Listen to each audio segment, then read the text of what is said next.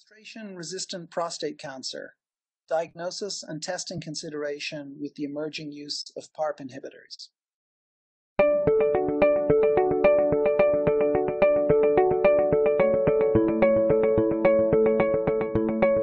As a result of participating in this activity, learners will be able to discuss current standards of care and the anticipated future use of PARP inhibitors in patients with castration-resistant prostate cancer, explain the results of recent clinical trials and ongoing investigational efforts in the use of PARP inhibitors for the treatment of patients with castration-resistant prostate cancer, describe potential molecular and whole exome sequencing tests, considerations, and tissue requirements for assessing the suitability for PARP inhibitors in response to treatment in patients with castration-resistant prostate cancer, and discuss evidence-based rationale for interpreting test results and reporting to other clinicians.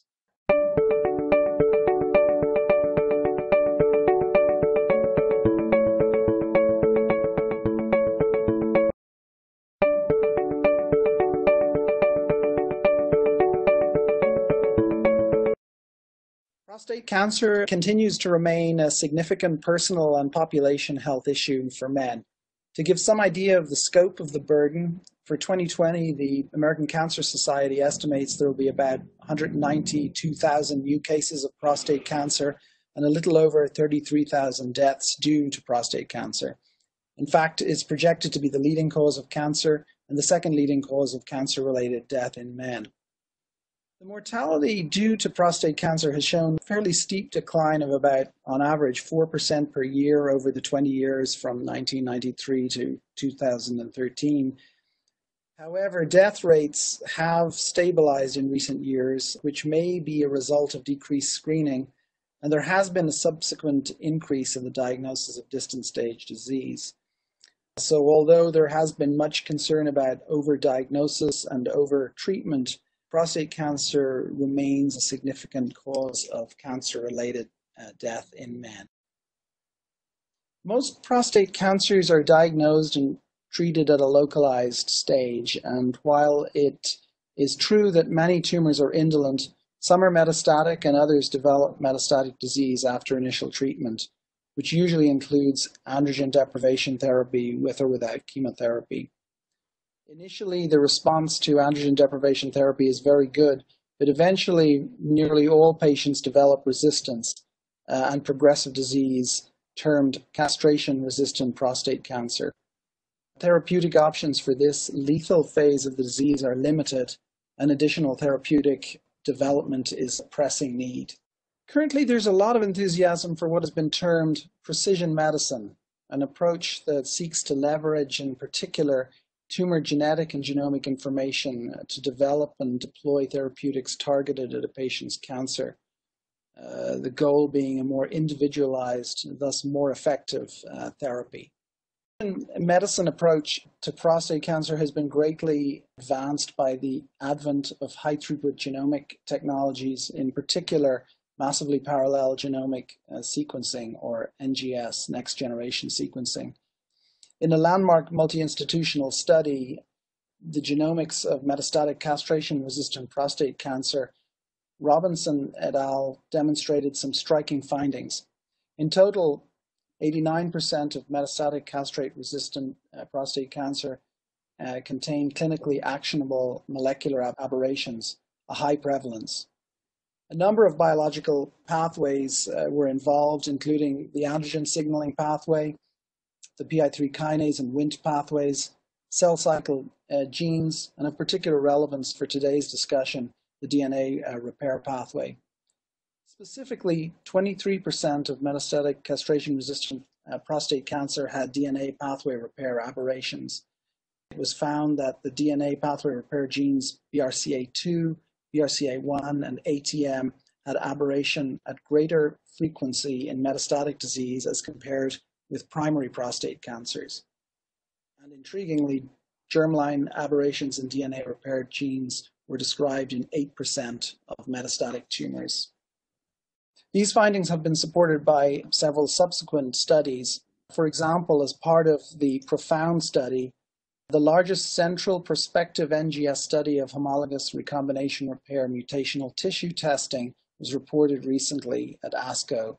Mutations were found in about 28% of cases, most frequently BRCA2, 9.7%, followed by CDK12 at 7.1% and ATM at 6.3%, and multiple other genes at lower frequency.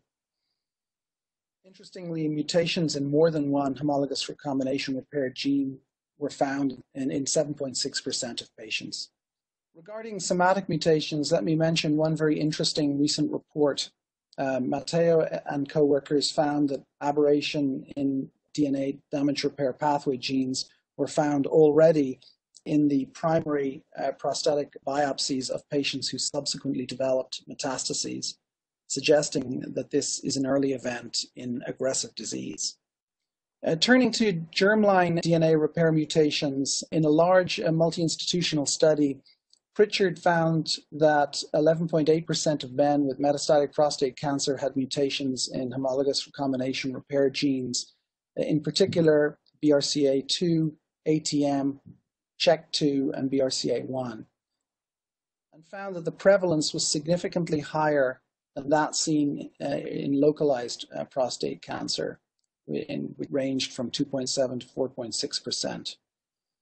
Interestingly, the frequency of mutation did not differ by age at diagnosis or by family history of prostate cancer. In another recent study, Castro reported a slightly higher prevalence, with BRCA2 again being the most highly prevalent homologous recombination repair. It was also reported that patients with germline BRCA2 mutations had worse prostate cancer survival, and germline mutations were an independent prognostic factor for cause-specific survival. Let us look now at the biology of the DNA damage repair pathways. Human DNA is continuously being damaged. There are endogenous sources of damage, such as reaction of DNA with naturally occurring reactive oxygen species, spontaneous hydrolysis of bases, or errors in replication or recombination. They may also be exogenous sources of damage, such as X-rays, UV, or chemical mutagens. If DNA repair mechanisms are compromised, genomic instability and mutability may ensue, which are key enabling characteristics for the process of tumorigenesis. In order to protect genomic integrity, a complex cellular signaling machinery has evolved, comprising multiple partially overlapping pathways. Different forms of DNA damage induce a response from different branches of the DNA repair system. In general, when the cell detects DNA damage, cell cycle checkpoints are activated and the cell cycle is halted to allow repair. If repair is successful, the cell can continue the cell cycle. If not, cell apoptosis or senescence ensues. When damage is limited to one of the DNA strands, the repair pathways that are engaged include the single-stranded break repair pathway, base excision repair, nucleotide excision repair, and mismatch repair. To ensure fidelity of repair, each of these use the undamaged complementary strand as a template. Importantly for today's discussion, single-strand breaks that are not repaired before DNA replication occurs will collapse replication forks, leading to formation of double-strand breaks, which require homologous combination for repair. The different pathways that comprise the DNA damage response mechanism are complex, with many components including sensors, transducers, and effectors. You will note that the majority of the somatic and germline mutations that we discussed are found here in the homologous recombination repair pathway. You'll also note that aberrations in particular have implications for particular tumor types, and specifically for the purposes of today's discussion, prostatic adenocarcinoma. The primary pathways involved in double-stranded break repair are the homologous recombination and the non-homologous end-joining repair systems.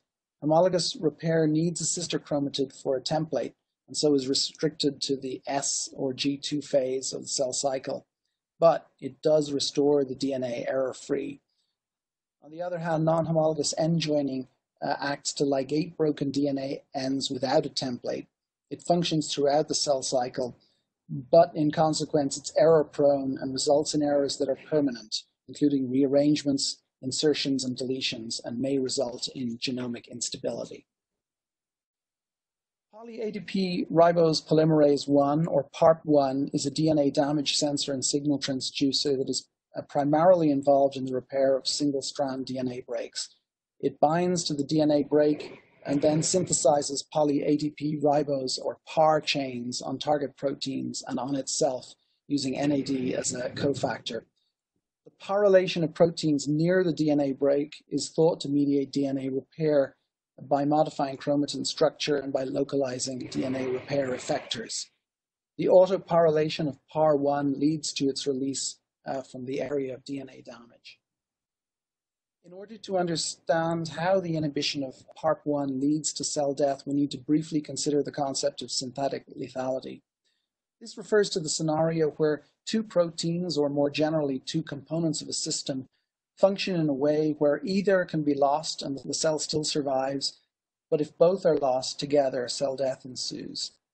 The synthetic lethality in this case is between PARP1 function and the process of homologous recombination repair. The synthetic lethality between these two processes is shown schematically here.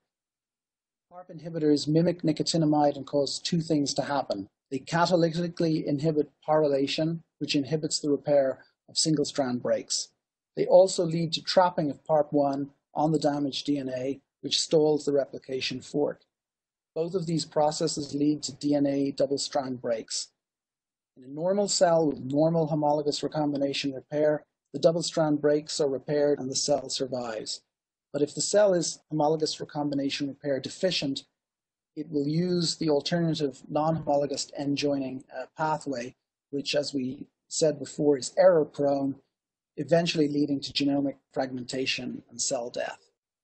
In fact, this synthetic lethality was demonstrated in two landmark Nature papers back in 2005, comparing the effect of PARP inhibitors in cells with and without BRCA1 and 2. Here is a representative figure from one of the papers showing the profound hypersensitivity to a PARP inhibitor of cells that are deficient in BRCA2 as compared with BRCA2 proficient cells. These preclinical studies provided evidence for the potential use of PARP inhibitors in BRCA1 and 2 mutated cancers, and subsequently the PARP inhibitor olaparib received FDA approval for the treatment of germline BRCA1 and 2 mutated breast and ovarian cancers. At this point, I would like to pass over to Dr. Mohan to discuss the potential role of PARP inhibitors in prostate cancer.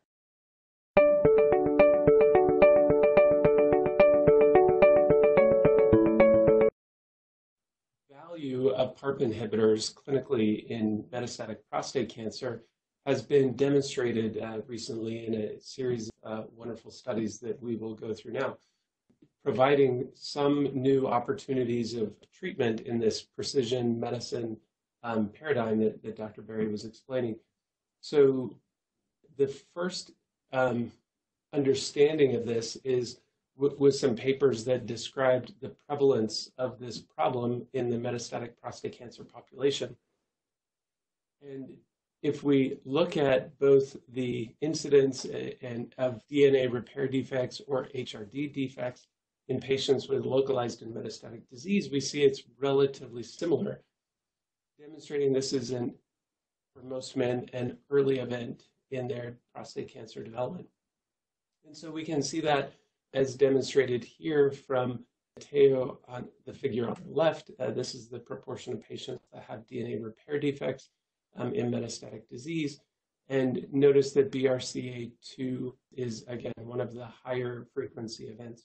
Now, one comment here, if you look at the specific types of DNA repair defects in the graph that with the genes listed in the column on the right, the very most commonly cited is TP53, followed by RB and BRCA2. So it's very important to remember that the definition of these terms, DNA repair defect and homologous recombination repair defects, these are not universally accepted terms, specifically in terms of which genes compromise that genotype. So for instance, in their publication here, they're including TP53 is an example of a gene that could be altered to define someone as having DNA repair deficient status, whereas other groups do not include TP53. So it's very important when you're reading and analyzing these papers to look specifically at which genes are included in that specific study so that you can better understand the results that they are showing you. Whereas if we look at the figure on the right, in terms of the TCGA data set, so these are localized prostate cancer patients. Again, the incidence of BRCA1 to ATM is lower than in the metastatic disease setting, but still present in close to the same incidence. Mateo's group compared the incidence of each individual genes from their data set, again, the metastatic setting, compared to the TCGA data set, again, the localized disease setting, and found that most of the DNA repair defect genes are not statistically different in terms of incidence. Other genes can be, for instance, TP53, SPOP mutations. In terms of the DNA repair defects, they seem to be relatively similar in terms of incidence. So the next important concept is that the DDR status is prognostic in the localized disease setting. So alterations to these genes significantly alter the biology of the disease. So in this retrospective study from the Johns Hopkins group, they selected high-grade localized disease, as they defined it as Gleason grade group 4 or 5, and they compared it against a cohort that they determined as clinically having indolent disease. So they selected patients with Gleason grade group 1 for that cohort. This is only based on germline testing and does not include patients that have somatic alterations, any of these DNA repair. And specifically, they defined DDR status as alterations to ATM, BRCA1 and 2, CHEK2, HOXB13, MLH1 and MSH2, MSH6, NBN, PALB2, PMS2, RAD51D, and TP53. Of note here, the genes that are universally included to date in all research reports include ATM, BRCA1 and 2.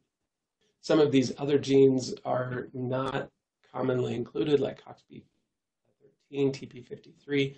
MSH2 is equivocally included, sometimes yes, sometimes no.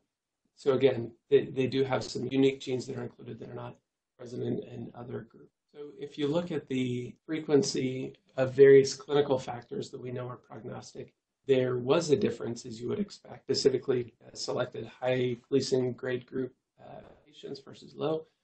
So there's a significant difference in the tumor stage, proportion of patients that eventually developed metastatic disease, those patients that died of prostate cancer. So these baseline characteristics really validate that they selected a difference in terms of prognosis of the disease. So then if you look at those patients that were mutation carriers versus non-carriers, you see a significant difference, again, as defined by clinical characteristics. Seminal vesicle invasion, the tumor stage, with carriers having a higher proportion of T3 disease compared to those patients that are non-carriers, and the proportion of patients that have higher PSA diagnosis was favored the carriers over non-carriers.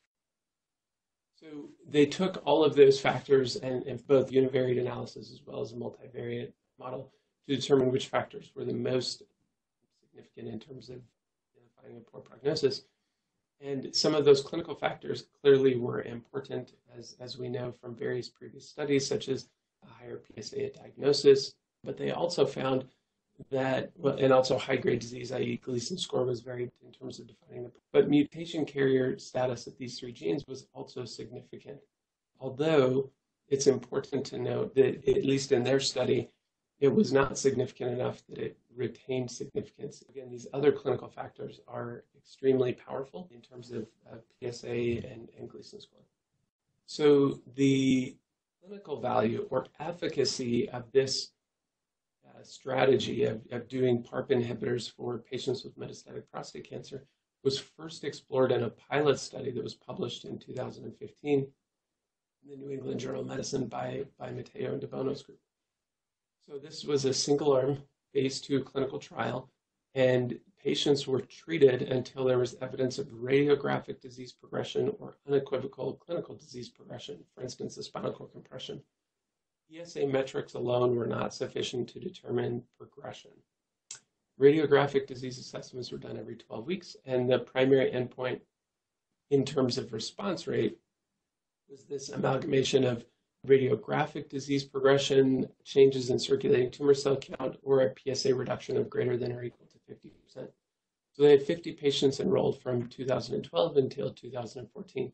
Of note, the inclusion criteria did not stipulate selection for patients with BRCA, or I should say DNA repair or HRD alterations. This was not a biomarker selected trial, so all patients were to enroll. The median age was slightly lower than you would expect for an advanced prostate cancer population, but not significantly. It's approximately the age that we see for a lot of these clinical trials where they're enriching for a healthier population. But they did include some elderly patients. Note that the range goes up to almost 80 years old. Time since diagnosis suggested a somewhat more favorable biology of disease with a median of 5 years. And the ECOG performance status, as you would expect, predominantly was ECOG 0 or 1 patients, as we commonly see in a lot of clinical trials. The number of prior regimens that patients had received for castrate-resistant prostate cancer was quite a few, more than or equal to 4. So these were very advanced patients that had exhausted, for the most part, other FDA-approved therapies. And you can see that specifically looking at which treatments had been received previously. Half of the patients initially were diagnosed with localized disease and so had undergone previously a radical prostatectomy or radiotherapy. Almost all the patients had been treated with abiraterone acetate, and some of the patients, about a third, had also received enzalutamide. All of them had received chemotherapy, at least one cycle. Looking at the types of mutations and the response to treatment, we see a very stark difference in terms of genotype. So those patients that had DNA repair alterations, noted here in the left under response to olaparib, were much more likely to respond to the treatment compared to those patients that did not have a DNA alteration. For the most part, the patients that did not have a DNA alteration did not respond to this treatment. Of note, patient number 11 is the one exception. This patient did not have a DNA repair alteration and did respond to the treatment. And there were some patients that had DNA alterations that did not respond to treatment, although the majority of them did. And you can see the types of alterations are quite broad, so the type of alteration did not seem in this study to predict response or not response. Whether it was a single copy deletion versus homozygous deletion versus a missense mutation, the time of the alteration, i.e. germline versus somatic, also did not seem to predict response to this therapy. As you can see, germline events are those that are highlighted with a star, and somatic alterations do not have a star. And there's alterations or responses in patients that have germline as well as somatic. We can see this depth of the response a little bit better with this Kaplan-Meier curve. And here they have it broken up into biomarker negative patients in the red dashed line versus biomarker positive patients, the solid blue line. Those patients that were biomarker positive had a significantly better response, and those patients that were biomarker negative, for the most part, did not. Now remember, part of the response criteria was radiographic progression-free survival, and the first scans were done at month 3, which is why it goes from nearly 100% to less than 25% at that first interval. So again, very few patients responded. They also reported on CTC conversion rates and PSA response rates, and I would refer you to the manuscript to see those. So given the great initial results that we saw from that study, a second follow-up validation trial called the TOPARP-B study was conducted. So this was a multi-center open-label randomized trial. So all patients received PARP inhibitor, but they were randomized to either olaparib 300 milligrams twice daily or 400 milligrams twice daily. So this had somewhat of a dose-finding component built into it. The endpoints and the reason for discontinuation were similar to TOPARP-A. Radiological assessments were done every 12 weeks. The primary endpoint was that same conglomerate endpoint of PSA reduction of greater than or equal to 50%, radiographic response per RECIST, or CTC conversion rates.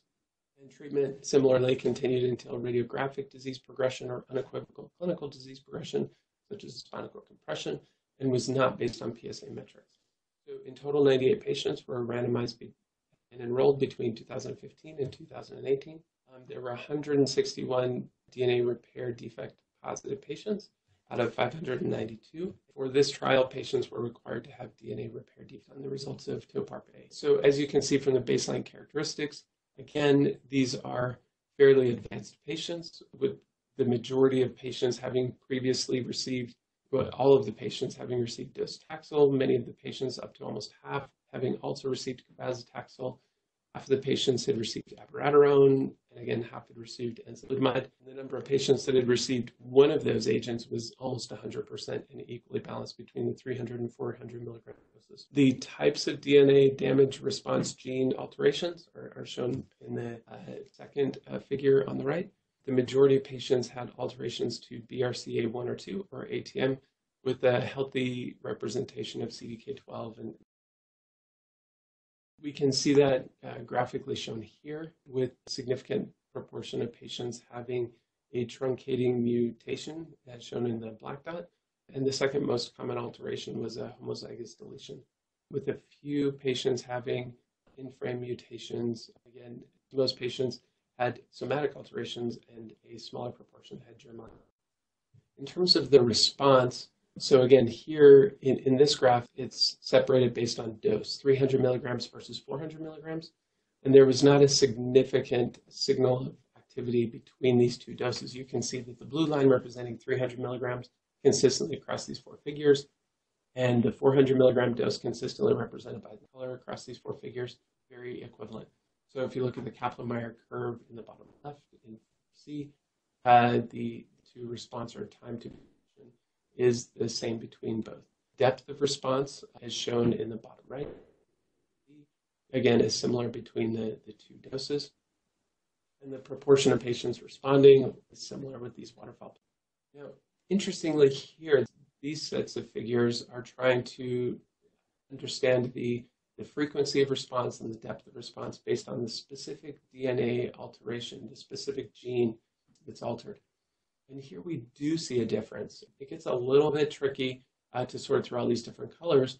But for instance, if you look at the top left, if we're looking specifically at the red bars, which are BRCA1 and 2, there are very few patients that do not have a PSA response and have a PSA rise as their best response to therapy. In fact, there's only 3 red bars that have a PSA rise as their best response to therapy. The rest of the patients have some degree of PSA reduction, with the majority of them having over 50% reduction in their PSA. If you look at the radiographic responses, you see a similar situation. There are 4 red bars that have a rise or an increase in the size of the lesions, whereas most of all the other patients that have BRCA alterations have a RECIST response of at least. In contrast, if you look at the green bars, which is PALB2, you can see, or even better yet, ATM, which is blue, you can see that there are very few patients, in fact, only 1 patient that has a PSA 50 response, and only 2 blue bars, which again represent ATM, that show a RECIST partial response or better. You can see that graphically in the Kaplan-Meier curves in the bottom left. The BRCA, which is the red, has a significantly better duration of response. Dark blue, which is ATM. But again, looking at the swimmer plots in the bottom right, you can see that regardless of the alteration, there are always some patients that respond. It's just the likelihood of responding is higher with BRCA1 and 2 compared to some of these. And finally, in terms of a registrational trial for olaparib, this was demonstrated with the PROfound trial, which was a randomized phase 3 clinical trial. You can see that the key eligibility criteria include metastatic castration-resistant prostate cancer with disease progression on 1 prior novel hormonal anti-abiraterone or enzalutamide. And patients also must have at least 1 qualifying gene alteration with a direct or indirect role in HRR. So they specifically broke it up into cohorts. Cohort A was those patients that seemed to have the best response to therapy, BRCA1, 2, and cohort B, which was any other alteration. Patients were treated with olaparib 300 milligrams twice daily, or the physician's choice in their next therapy. And the primary endpoint was radiographic progression-free survival. There was a number of key other secondary endpoints, such as overall survival. If you look at the alteration list, that was included. You can see it listed down below, including BRCA1, 2 ATM, but also BARD1, BRIP1, CDK12, and some others. Note they do not include things such as HOXP13, MSH2, or the anemia genes. So looking at the baseline characteristics between the patients, specifically looking at cohort A, the average age was similar between the two. Presence of metastatic disease at initial diagnosis was similar between the two groups, roughly 23 to 22%, respectively, for olaparib and the physician's choice within cohort A. The median baseline PSA was higher for patients in the physician's choice group compared to olaparib. The ECOG performance status was similar between the two. The number of patients that had received previous novel hormonal therapy was equivalent between the two groups, as well as previous taxane. And that is true both within cohorts A and cohorts A plus B when you're comparing olaparib versus the physician's choice treatment. Looking at the primary endpoint of PROfound, which again is radiographic progression-free survival, we see a significant improvement in clinical outcomes in those patients treated with olaparib over the physician's choice therapy. Again, this is cohort A only that we're looking at here. So the proportion of patients that were still responding to therapy at 12 months was 28% for olaparib and less than 10% for physician's choice therapy. The median radiographic progression-free survival was 7.39 months for olaparib and 3.55 months for physician's choice therapy. This was statistically significant with a hazard ratio of 0.34. Again, demonstrating a significant benefit that these patients are receiving with olaparib therapy over any other FDA-approved option at that point. Looking at the efficacy by cohort, if we look specifically at cohort B, which is those patients that have some alteration that is not defined by BRCA1, 2, or ATM, we see that there is a numerical improvement over the physician's choice, but it was not statistically significant with the hazard ratio of 0.88, but the 95% confidence interval spanning from 0.58 to 1.36. If we look at the radiographic progression-free survival, in terms of investigator-assessed, not blinded independent review, it statistically significantly benefited olaparib over physician's choice with a hazard ratio of 0.6, with the 95% confidence interval spanning 0.39 to 0.9 of the overall survival. Again, specifically for cohort B, it favored the olaparib treatment, but was not statistically significant, with a hazard ratio of 0.73 and 95% confidence interval spanning 0.45 to 1.23. So the majority of benefit appeared to be in those patients that were in cohort A, which was, again, BRCA1, BRCA2, and ATM. And each of those factors, the radiographic progression-free survival, again, the primary endpoint, the objective response rate, and the overall survival were all statistically significant. In fact, again, highlighting cohort A in terms of the overall objective response rate, 33% of patients compared to 2.3% of patients had a RECIST-defined objective response, meaning a significant reduction in the size of their tumors as evaluated on scan. So looking at the specific type of genes and the objective response as defined by each specific gene, you get a flavor of this variability of response. Now, it is important to note, if you're looking at the column or the figure on the right, you can see that some of these genes we're comparing very, very small numbers. So this is just to be hypothesis generating only, again, because the numbers are too few. But if you look at the median radiographic progression-free survival of BRCA2, it was significantly better at 10.84 months compared to physician's choice, which was only 3.48 months. Some gene alterations did not seem to significantly differ based on treatment. For instance, if you look at ATM, the median radiographic progression-free survival was only 5.3 months compared to 4.7 of those patients treated with physician's choice. It is important to think about the specificity of these treatments. So does the BRCA-ness or presence of having a DNA repair defect predict response to other therapies, for instance, novel hormonal therapies with abiraterone or enzalutamide. So in this study that was published in 2019 by Charles Sawyer's group, they did a comprehensive genomic assessment of 429 patients. 128 of them were treated with novel AR-directed therapies such as abiraterone or enzalutamide, and the clinical outcomes were reported.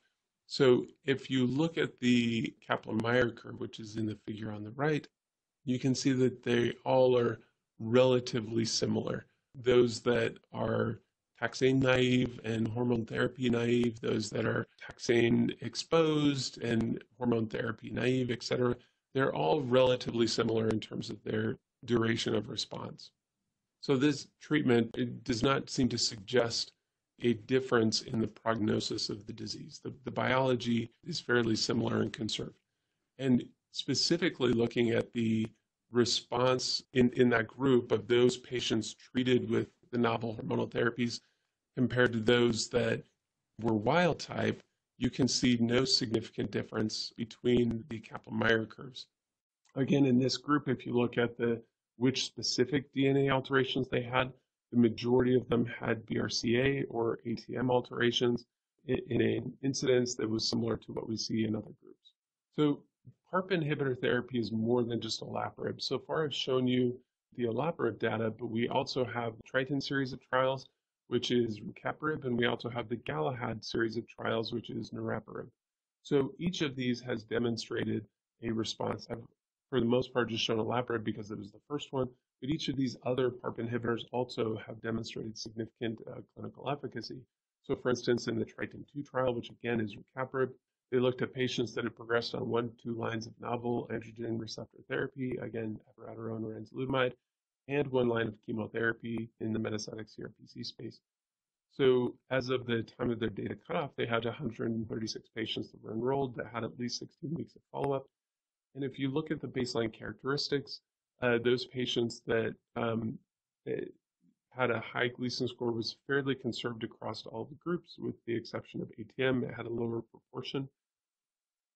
The objective response rate was significantly different between each of these groups. Similar to the olaparib data, those patients that had BRCA 1 or 2 alterations had around a 50% response rate. But interestingly, out of 15 patients with ATM alterations, none had an objective response. And the proportion of patients that had a confirmed PSA response was again around 50% for BRCA alterations. So again, patients with this genotype also appear to respond to rucaparib. So let's explore a patient that we've treated here just to see the type of benefit that these patients can have.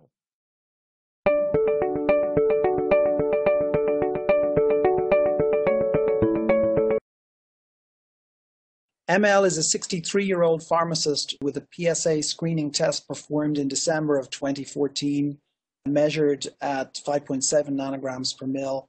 He was asymptomatic at that time. Surveillance was continued. Repeat testing 1 year later in December of 2015 showed a PSA of 11.6 nanograms per mil. He was diagnosed with prostatitis and prescribed antibiotics. Repeat PSA testing in June of 2016 was 17.1 nanograms per mil.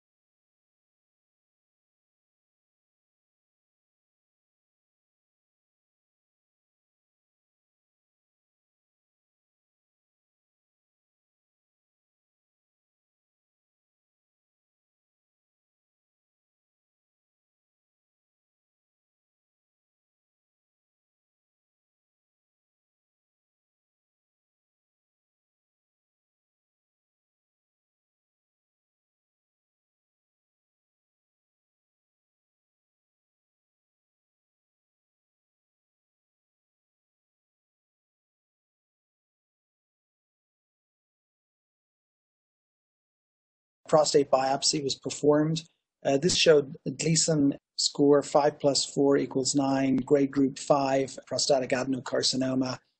All cores from the left side of prostate were positive. In two of the sites, apex and base, the score was 5 plus 4 equals 9. In the mid-prostate, the score was 4 plus 4 equals 8. Perineural invasion was present. Cores on from the right prostate were negative for carcinoma. You can see here on the left, on the top, sheets of prostatic adenocarcinoma with no evident glandular proliferation. In the lower panel, you can see cribriform structures consistent with pattern 4. In some areas, these showed central necrosis. A bone scan was negative for metastasis. A CT was negative for adenopathy or metastasis and showed a moderately enlarged heterogeneous prostate gland. In August of 2016, he was started on neoadjuvant Lupron plus bicalutamide, prostate MRI with large left-sided peripheral zone lesion that demonstrated extracapsular extension involving the bilateral seminal vesicles, the left neurovascular bundle, and features worrisome for invasion of the rectum and the left obturator internus muscle.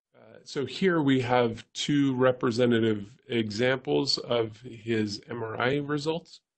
The figure on the left, which is the axial T2 weighted, we can see the loss of the prostate capsule in his left gland, and it's involving the seminal vesicle. In the sagittal T2 weighted representative picture on the right, you can see how it's invading posteriorly, potentially concerning for rectal involvement. So in March of 2017, his PSA had declined and was measured at 1.63 nanograms per mil, demonstrating a response to hormone therapy. And a month later, his prostatectomy was performed that showed a Gleason 5 plus 4 adenocarcinoma with a positive margin to the left lateral and left anterior circumferential margins. All lymph nodes of 22 that were sampled were negative for metastasis. The prostate was quite extensively involved by high-grade carcinoma. Overall, grade group 5, score 5 plus 4 equals 9. On the left-hand side, you can see cribriform structures with areas of central comedo-type necrosis, consistent with pattern 5, and also some areas of cribriform without necrosis, consistent with pattern 4. On the right side, you can see areas of prostate cancer showing some sheet-like growth consistent with Gleason pattern 5.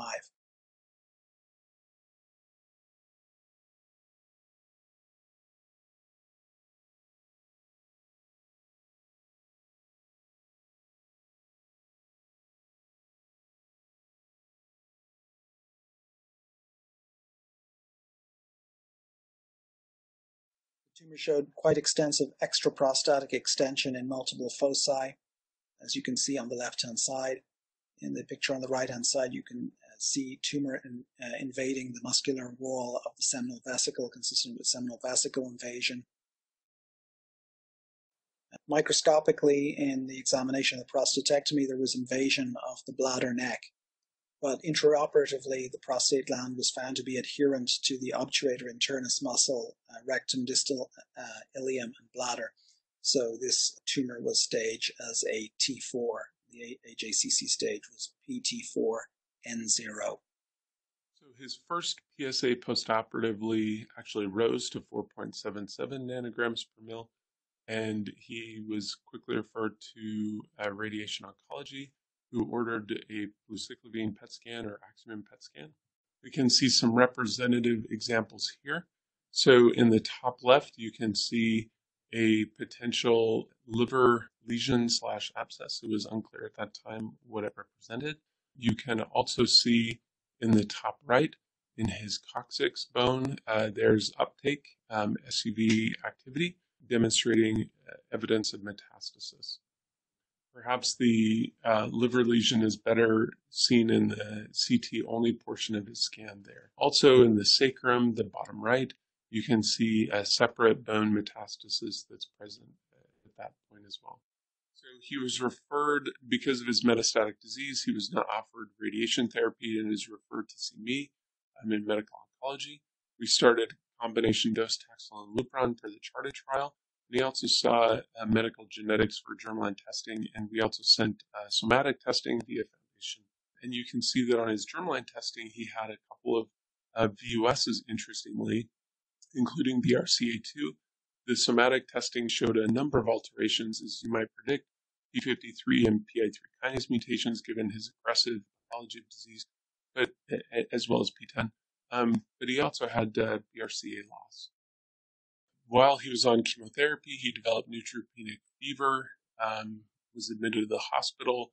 Chemotherapy was held until the antibiotics were completed, and an abscess was identified on imaging and was subsequently effectively treated with his antibiotics. So a month later, his chemotherapy was resumed with both Neulasta support and a dose reduction. And 1 month later, a CT scan was done to evaluate for the resolution of the abscess. No progression of prostate cancer was found. His abscess was resolved. In January 2018, his PSA unfortunately started to rise, and restaging scans were.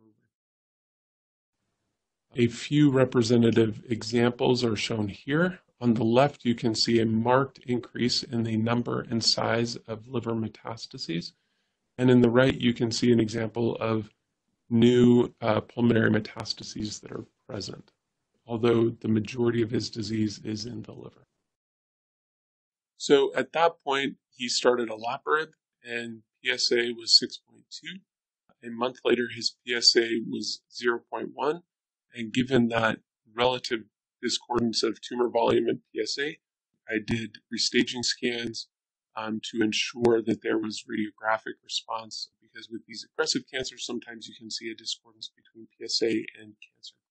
You can see after only just a month of olaparib, his pulmonary metastasis has nearly resolved, as well as his hepatic metastases. Since then, his PSA has become undetectable, and periodic restaging scans have confirmed a complete radiographic response to the soft tissues, and he still has a few sclerotic bone lesions to the pelvis. After being on treatment for about 2 years, olaparib was held because he finally developed a significant enough neutropenia. It rebounded very quickly, with only holding for 1 month. Most recently, I saw him in March of this year, and his restaging bone scans were negative for metastases. CT chest had a few sclerotic lesions, but no new metastases. And again, he remains in a complete response in terms of his soft tissue of disease, and his PSA remains. So given the great response that we see in some patients with these therapies, with monotherapy of PARP inhibitors such as olaparib, rucaparib, and niraparib, there are now ongoing trials exploring combination therapies with various treatments, such as in combination with enzalutamide or in combination with checkpoint inhibitors such as pembrolizumab.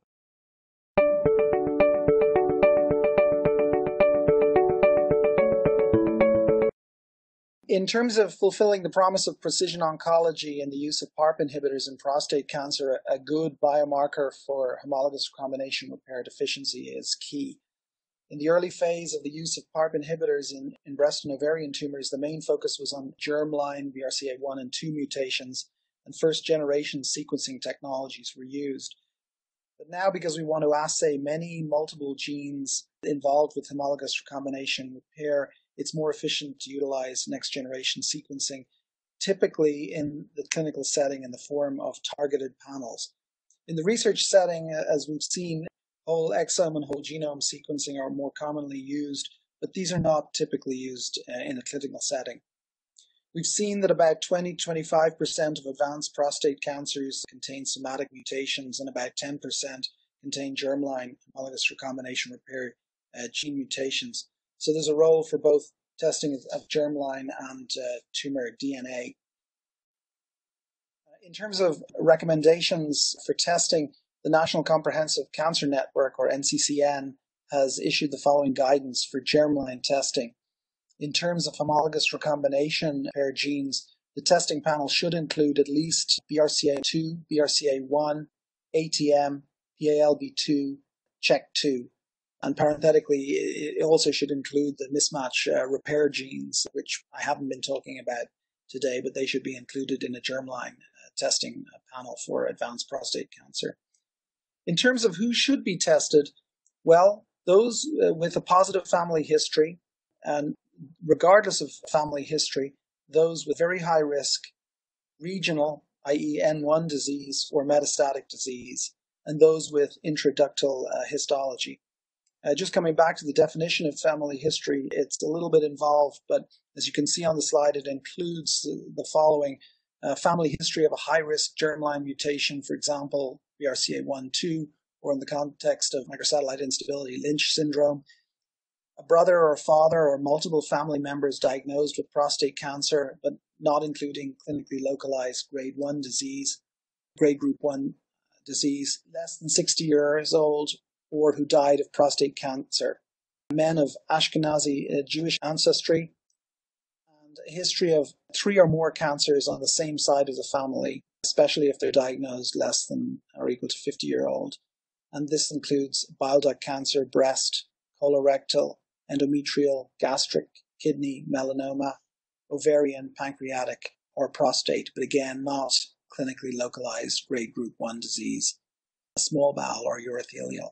So it's sort of an involved family history set of criteria. Interestingly, intraductal histology is another of the criteria that should suggest germline testing. An intraductal carcinoma essentially comprises a really dense cribriform or very atypical proliferation of malignant cells that involve pre-existing prostatic ducts and acini, as evidenced by the retained basal cells that you can see on the right side of the screen.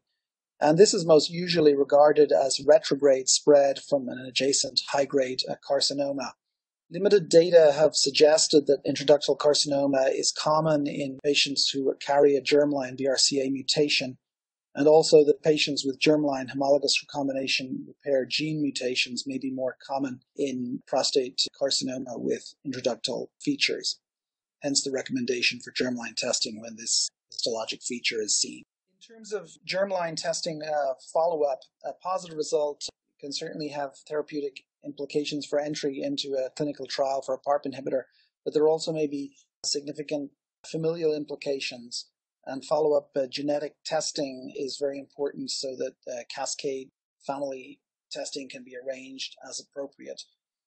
If there is a positive family history, even without a pathologic variant or likely pathologic variant, genetic testing is recommended.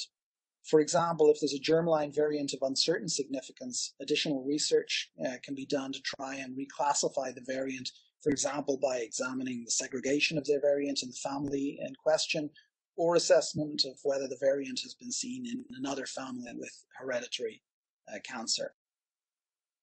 Germline testing issues can be complex in terms of the needed discussion with the patient and family, including issues of consent. Ideally, pre- and post-test genetic counseling would be involved. However, in today's world, the situation isn't helped by the lack of genetic counselors that may be available to counsel in real time. Another issue that arises is the possible discrepancy between the reads on germline and somatic variant. There are different sets of interpretation guidelines and different reference databases that are used for interpretation. Remember that somatic analysis has the added complexities of things like variable allele ratios and tumor heterogeneity to consider.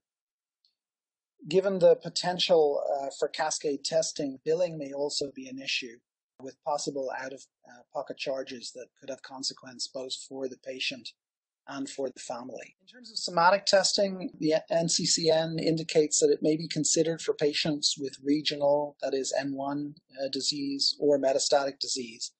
And again, multiplex panel testing is suggested for homologous recombination repair genes. And as I've just mentioned, germline and somatic variants are subject to different reporting requirements, and finding in one scenario may have a different connotation in the other scenario. So the bottom line is it's very important to note that if somatic testing raises concern for a germline mutation, it's recommended that genetic counseling for confirmatory germline testing happen if it's not already been done. In terms of issues with somatic testing in prostate cancer, there are some of the same concerns that pertain to the testing of any solid cancer. With regard to the choice of sample to test, is it the primary or is it the metastasis? Generally, for reasons of tumor evolution, the more proximate sample is likely the way to go. And likewise, with consideration given for resampling later in tumor evolution after the tumor has been exposed to treatment.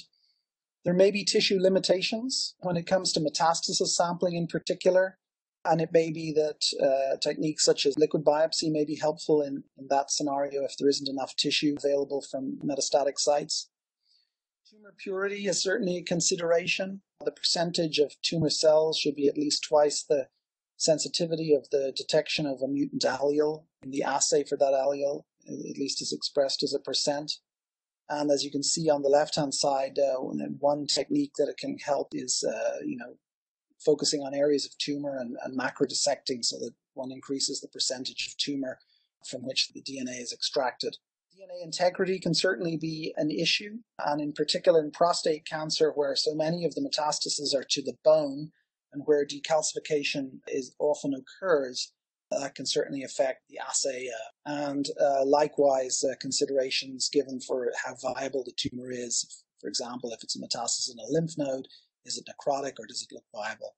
And this issue certainly can be significant. Referred earlier to the PROfound trial where the centralized DNA testing was done. And in that case, they were successful in 69% of cases. So 2,793 out of 4,047. But 31% of cases failed in terms of the sequencing. So this is still a significant issue. With regard to next generation sequencing panel testing in prostate cancers, the issues are not specific. These are panels, so you can't assay that which is not on the panel. So, of course, that leads to the question of what should be on the panel anyway.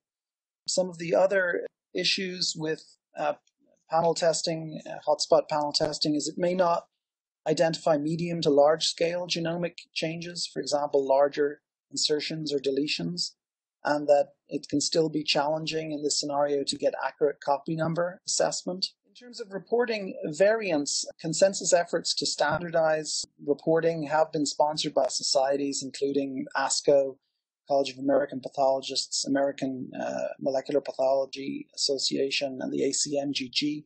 And they have sort of standardized the reporting into tiers 1 to 4. And tiers 1 and 2 tend to be regarded as clinically actionable findings. Tier 4, which are benign or likely benign variants, are not. And then, of course, we're left with the vexatious category of VUS, or variants of unknown clinical significance. One other thing to think about is that, as with any complex diagnostic activity, there may be inter-observer variability among molecular pathologists in categorizing variants. And a final higher-level issue is the significance of a positive finding. Not talking about the technical aspect here, we're talking about the interpretation of the actual mutation. So, as we've seen, not all mutations in homologous recombination repair genes have the same connotation. So, for example, a mutation in BRCA2 has a different connotation than perhaps a mutation in ATM or CHEK2. That needs to be taken into account. In terms of future possibilities, one idea is to ask whether there's a way to assay the phenotype of homologous recombination repair. And this could be either by genomic or perhaps transcriptomic signatures. One example of this is the idea of what's called genomic scars, which are characteristic patterns of damage in the DNA indicative of deficient homologous recombination repair. 2 such tests have actually been approved by the FDA in the context of ovarian cancer, where they detect characteristic structural abnormalities in DNA. The limitation with this test is that these are permanent changes in the DNA, and yet it's known that tumors may recover and regain homologous recombination repair, and in that case no longer be responsive to a PARP inhibitor. But yet, because the genomic scars are permanent, the test would test positive. Another idea includes possibly assessing the functional state of the homologous recombination repair pathway, either by assessing protein expression, for example, immunohistochemical staining for some of the components involved in homologous recombination repair, or by some kind of ex vivo assay, such as assessing proliferating cells that have been hit with DNA damage and looking for the characteristic response, accumulation of gamma H2AX and RAD51 nuclear focus formation. But these are ideas, difficult tests to do. And in the field of coming up with a good biomarker for homologous recombination repair that may be independent of a given mutation status, there's still a lot of work to be done.